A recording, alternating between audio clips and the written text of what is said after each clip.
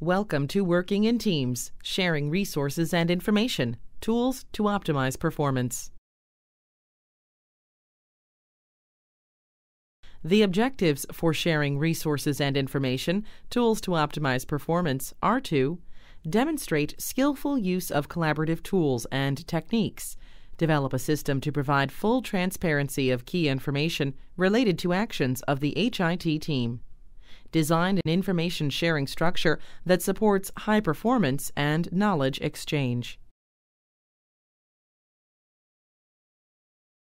Sharing resources and information is important for teams to reach their goals and move toward high levels of performance. Several elements are foundational in building structures to support sharing between team members. Technology changes teams' processes.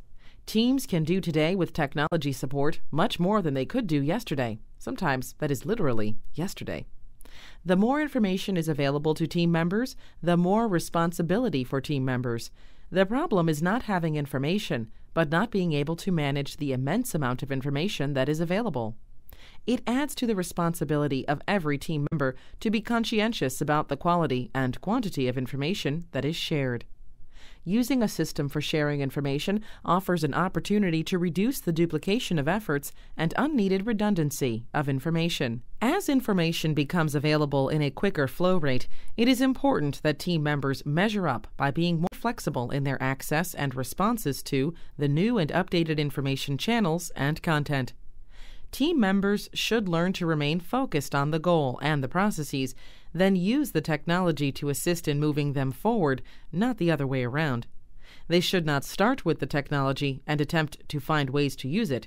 Keep your goals in clear view and use tools that help you reach them. Sharing resources and information requires team members to adjust their behaviors in several ways. Team members need to adopt some consistent format standards for communicating, both in the use of jargon and the protocols used for processing the information. Members should refrain from protecting their information or using jargon that separates their material from others. In other words, putting it in a silo that only they can access and understand. Full transparency normally trumps keeping some information private. That is, it needs to be clear on the team when certain information is not being shared and for what reason. One of the items in the team's ground rules should always be to define clear processes for organizing around the tasks required to reach the stated goals. The behavior of team members should be aligned with the processes that are performed by the team. Those processes should align with the content or outcomes the team is addressing and developing. Often, the communication tools used by teams offer opportunities to level the participation for all team members with regard to time and distance. This allows team members the opportunity to redistribute the workload where necessary on specific elements of the development process.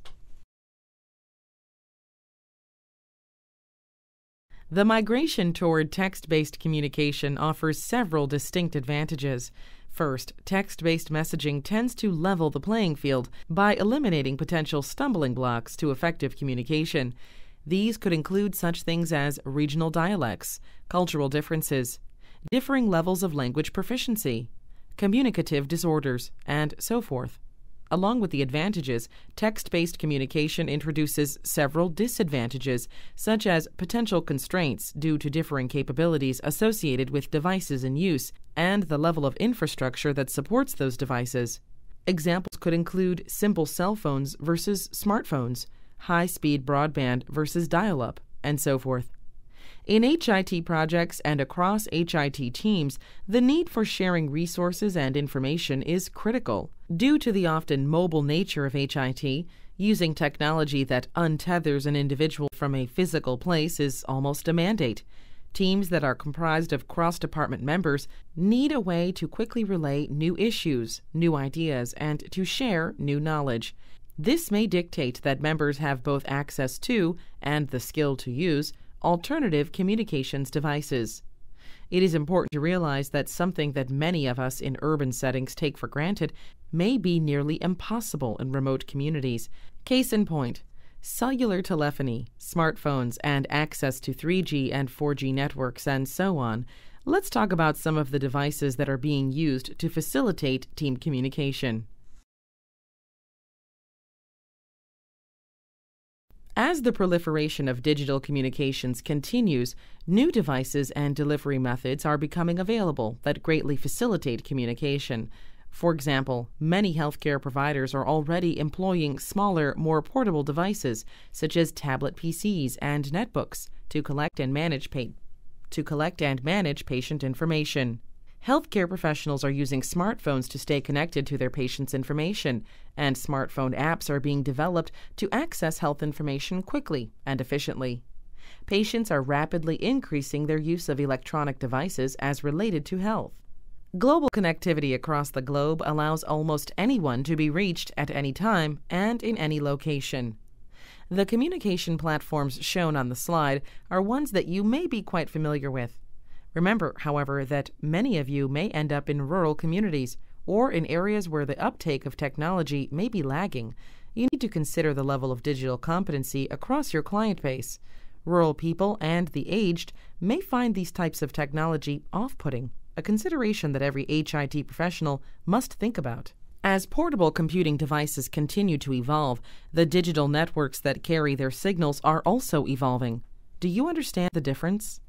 It is hard to appear credible if you do not understand the difference between 3G and 4G. For example, let's say that you are working to link several widely dispersed safety net clinics and are unaware of the connectivity capacity in the region. Suggesting a solution that requires a degree of connectivity that does not exist or that is improbable can make you appear foolish. A few of these networking technologies, and certainly not exhaustive, are on the slide. 2G connectivity occurred when phones changed from analog signals to digital, which opened the door for faster and faster data transmission. 3G connectivity allows enough bandwidth or transmission speed to be able to send and receive email, supports media streaming and downloading, and enables web browsing through a smartphone, usually averaging about 3 megabytes per second, shortened to Mbps, an abbreviation you should be familiar with. 4G connectivity is like 3G on steroids, where speeds reach near 100 megabytes per second. Wi-Fi or wireless fidelity connections currently offer relatively fast data transfer, but their use is limited to relatively small hotspots, usually within a few hundred feet of the nearest wireless access point. Many people have a Wi-Fi network set up in their homes or offices, and it is common to find Wi-Fi in hotels and meeting centers. Wi-Fi cell technology, part of the 4G connectivity movement, can support nearly 1 gigabyte of data per second and promises to help close the current gap between the carrying capacity of Wi-Fi and the accessibility of 3G. WiMAX systems are also constrained to a certain area, but they can cover an entire city or regional area. At present, nearly all of these connectivity options require a subscription, although the United Nations in 2011 claimed that unfettered access to the Internet was a basic human right.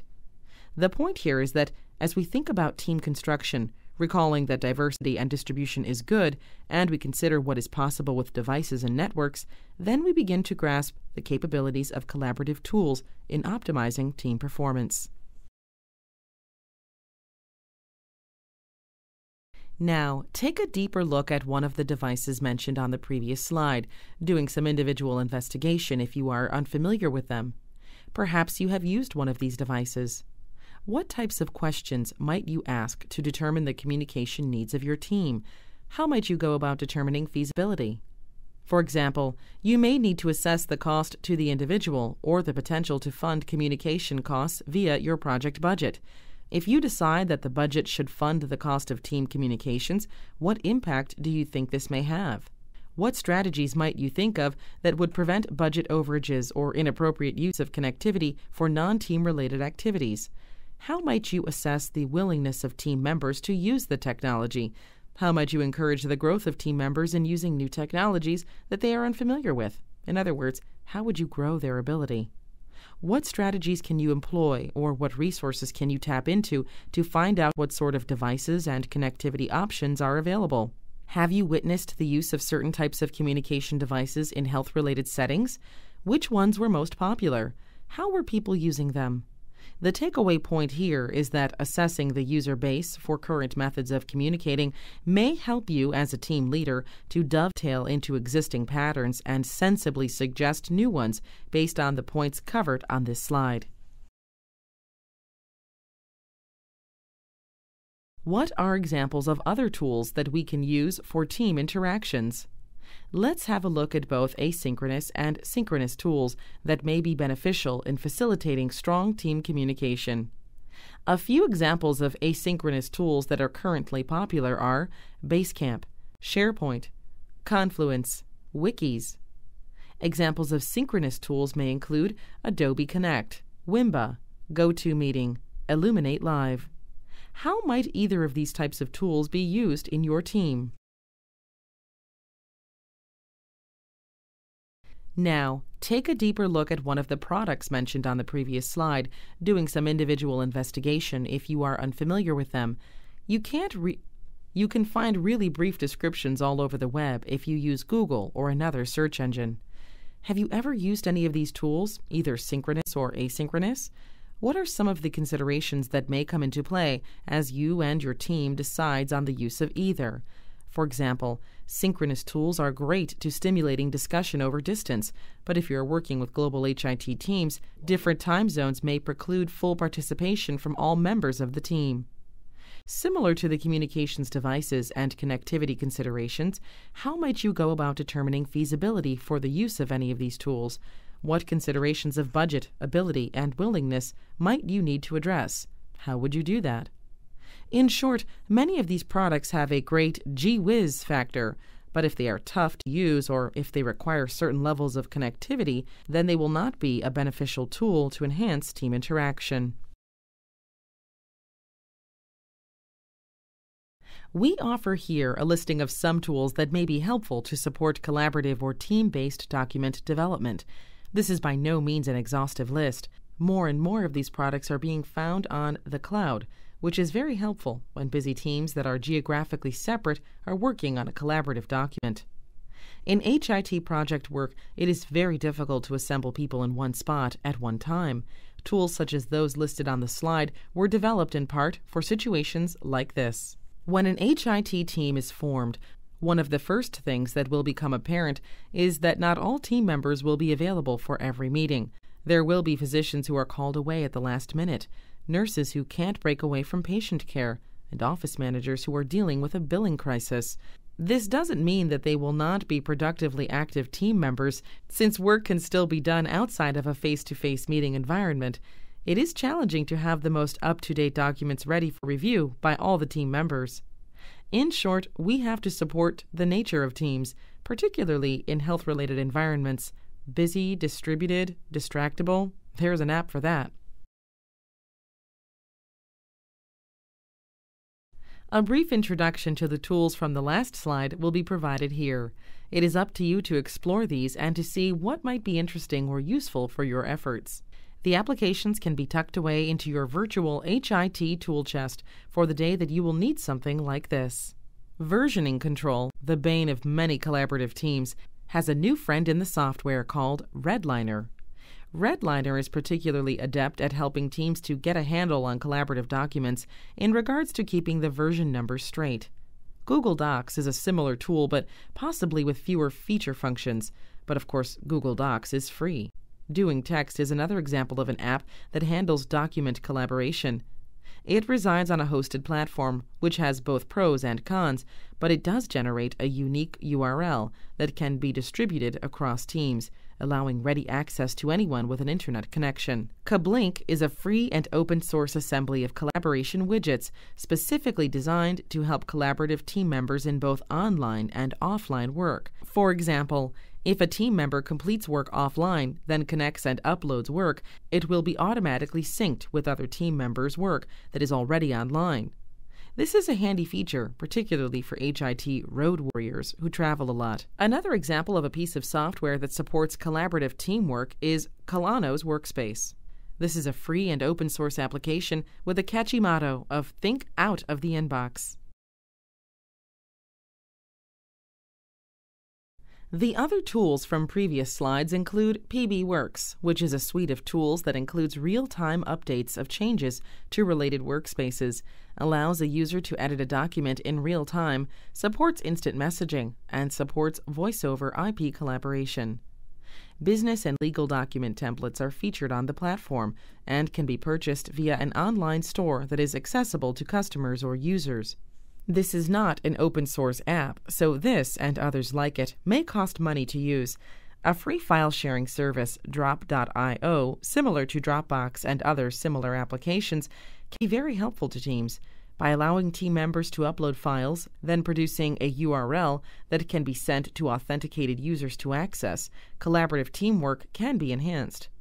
Social Text combines a wiki with a blog, providing a robust collaboration platform. Social Text allows the creation of personalized dashboard by individuals, which adds some degree of user appeal. The Social Text platform supports email and microblogging as well, two features which may add extra value to teamwork, particularly as teams look to consolidate the number of different software applications used to support group work. eTB, another tool to support teams in the digital sense, combines aspects of Twitter, Dig, wikis, and blogs to form an environment where ideas can be shared, enhanced, and built upon. Users are each given a personal page, called a TP, where other team members jump in and contribute thoughts and perspectives. In this fashion, an idea can be fleshed out, tapping into the collective wisdom of the team. Member Hub is similar to some of the other applications already covered. In essence, Member Hub is a gathering area for a team to interact, and it provides features such as shared calendars, discussion boards, dashboards, and other innovative online tools for shared work. Collab and OneNote are two remaining examples. Collab is very well designed and has obvious input from user interface designers. It is edgy, engaging, and offers a very feature-rich collection of applications designed with the collaborative team in mind. OneNote, not quite as robust as some of the others, but still useful, can be distributed via the cloud. It can be quite useful for the collaborative creation of procedure books and the like. It can be likened to a virtual 3-ring binder that can be shared and edited by team members. There are scores of these kinds of applications all over the place, but one last one to mention is Baboogle, which is a combination of Blackboard and Google. You may want to investigate these and others to see which, if any, work for you in regards to team and document collaboration. Summing up all this discussion on different types of tools that can be used to support the work of teams in collaborative document development, we want to return to the starting line. It is not uncommon for team members to either get lost in the weeds of the application or to be somewhat averse to its use. Ultimately, the tools need to be easy to use, support, not thwart, the work of the team, and a learning curve should be expected for some members of the team. The goal, of course, is to maximize the value of tools of this type, which will include making sure that everyone understands how to use it, and that the team commits to using it as well. Thinking back to prior slides of leader characteristics, recall that we said that a leader must lead by example. It follows, therefore, that the leaders must be active users of the application. Why are collaborative document tools worth investing time and effort in? A primary rationale is to reduce workload, frustration, and error. Let's say, for example, that your team is working on a report detailing the process of patient flow through a large physician practice, in preparation for generating a request for proposal, RFP, from a large HIT vendor. 4 team members are tasked with creating the document. Jennifer, one of the team members, has taken the lead because she has a lot of experience with process flow modeling. The other 3 members are assigned subtasks and are asked to write up their components and email them to Jennifer by Tuesday. 2 of the 3 make the deadline. Jennifer, under the gun to deliver on time, decides not to wait for member 3. She then takes the 2 emailed documents that she does have and incorporates them into a single document. Jennifer then sends version 2.0 back out to the entire team with a 24-hour turnaround time. After she sends out version 2.0, team member 3 emails his document 2 days late. Jennifer manually inserts the late contributions into version 2.0, making it now version 2.5. The other team members have already made their additions and corrections to version 2.0. You can see where this is going. Frustration mounts. Jennifer is loaded with document reconciliation and versioning control, and effort is wasted. With this said, an application is probably not going to make people more timely, but what it can do is lessen the agony for the team lead and those who met their timelines, reduces effort because everyone is editing, adding, and commenting in the same document, and reduces the chance of error that is inherent in versioning control. Collaborative document development is valuable whether the team is dispersed across an institution or across the globe. Just as we have done with the other tools that we have discussed in this unit, take a deeper look at a few of the collaborative document development applications mentioned on the previous slides. If you are unfamiliar with them, do some individual investigation. Many of the tools mentioned prior have short demos or testimonials on their web pages. Use a search engine to read up on a few of the tools. Are you familiar with any of these tools or others like them? What aspects do you like or dislike? If you have not used any tools of this type, what might be some of the challenges and the benefits in their use? What are some of the considerations that may come into play as you and your team decides upon use of either? How might you go about determining feasibility for the use of any of these tools? What considerations of budget, ability, and willingness might you need to address? How would you do that? Many of these types of applications are free or open source. Some are costly. Some are bare bones, and some have tremendous feature functionality. What are the trade-offs in regards to these aspects? According to the 2007 article entitled Transformations in Business and Economics about virtual teamwork, seeking and providing information are tightly integrated activities. Therefore, information sharing across a team is critical to its success. How can one go about evaluating this aspect of collaborative teamwork? There are 3 umbrella categories for team evaluation in this respect: observational rating scales, team self-assessment, and the event-based approach to training and measurement. Observational rating scales are standardized tools that both train observers how to observe and record what they see, but to also rate certain aspects of the event. Examples may include behaviorally anchored rating scales, bars, and others. Tools designed for evaluating team performance in healthcare settings may include the Mayo High Performance Teamwork Scale and BARS scales, or something called the CATS tool that captures both the quantity and the quality of teamwork behaviors. Observational methods have been criticized because of their subjectivity. For example, you may see one thing and interpret it a certain way, while someone else may watch the same thing and have a totally different interpretation. Observational methods only reveal what can be seen. Therefore, things like team communication cannot be measured in this fashion. Instead, many researchers have turned to individual assessments completed by team members. Event-based assessment techniques, EBAT, were specifically designed to deal with the complexities of rating performance during complex team interactions and may incorporate a combination of observed and assessed elements in the evaluation of the team. Team self-assessment is mostly not observable and is based on the team rating themselves, others, team process, and interactions across teams. Tools of this type and many others are helpful ways to measure defined aspects of team performance and behavior, especially as concerned with collaborative activities. This concludes sharing resources and information, tools to optimize performance. In summary, you should now have gained an appreciation for a variety of collaborative tools that can assist team performance. You have also met the challenges in demonstrating skillful use of collaborative tools and techniques, developing a system to provide full transparency of key information related to actions of the HIT team, designing an information sharing structure that supports high performance and knowledge exchange.